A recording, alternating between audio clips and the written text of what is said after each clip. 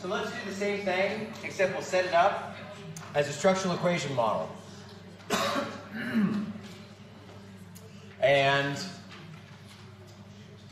maybe this will, we're going to practice the same concepts and interpretations.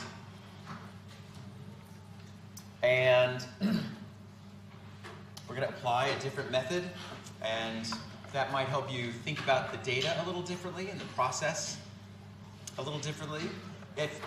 And that may be useful.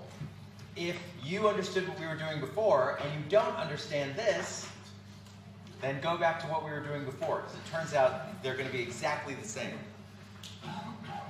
But hopefully, this gets us to a better place.